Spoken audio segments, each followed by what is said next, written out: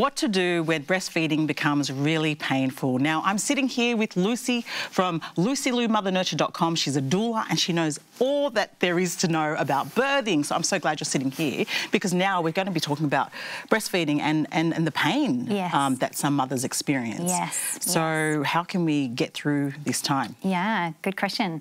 So I think for a start, breastfeeding, for a very natural process, it can actually feel very unnatural for a lot of women, and a lot of women express challenges. Breastfeeding shouldn't be painful, but there are some challenges that you might need to navigate to make sure that breastfeeding is comfortable. So we need to get to the bottom of what is actually happening, where the discomfort is coming from, and that might mean hiring a postnatal doula to help you out.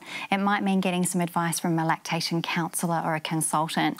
But I really encourage mums to seek the best information they can so that they can get baby back on the breast and feel comfortable and confident. I think it's so important what you said, which is it's not supposed to be painful, but it can be a difficult process. So seek that help. Get help if you need it. Don't be shy to ask. Yeah. I think almost all issues in regards to breastfeeding can come down to a poor attachment. So just some quick tips. Making sure that you as the mum, if this is you I'm talking to who's breastfeeding right now, well done. Keeping shoulders relaxed. Sitting back on the couch but with a cushion behind your back to support you. Making sure that you're holding baby's back of its head and the top of its neck with an open palm, and then very gently guiding baby to the breast. You can bait the baby's mouth by touching the baby's nose with your nipple to open the mouth wide, and then once you've got that beautiful open wide mouth, that's when you want to encourage baby onto the breast.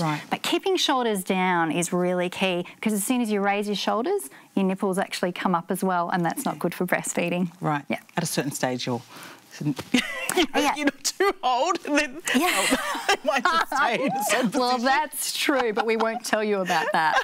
That's later in life, Absolutely. And I think also really important to surround yourself with really encouraging people. So grandmothers, lean in.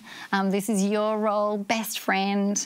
You can be a really good support to your breastfeeding friend and family member by just encouraging them to keep going and give it their best. And at the end of the day, Fiona, I think that if breastfeeding is not working for mum or for baby, and there can be some reasons why that is the case, nourishment of your baby in form of nutrients and love is what baby needs. So if that means feeding baby by bottle, that needs to be okay as well.